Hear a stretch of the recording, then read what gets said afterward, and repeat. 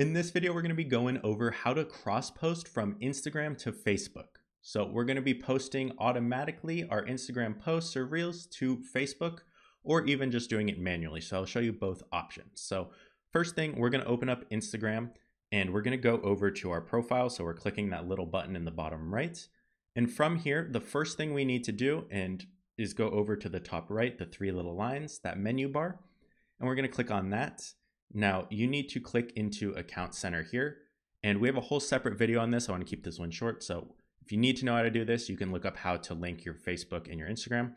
But you can see we have two profiles in the top. We have our Instagram account and we have our Facebook page. So those are already linked. That's step one that you need to do. Step two is to go down, and if we scroll down a little bit here, who can see your content? We're going to click on cross posting. And we'll see we have this account already connected. Once you connect them, should auto appear in here.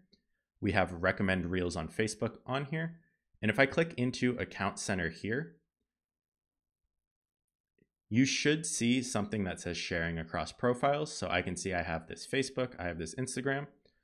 So I can choose to automatically share all my Instagram posts, my Instagram stories, or even set up Instagram reels here. And I would just have to click allow and follow these prompts. And then it would automatically share to these profiles. Now, one option you do have is if you are going to post a piece of content and you already have that page connected on Facebook and we're going to post on Instagram, what I can do is click post.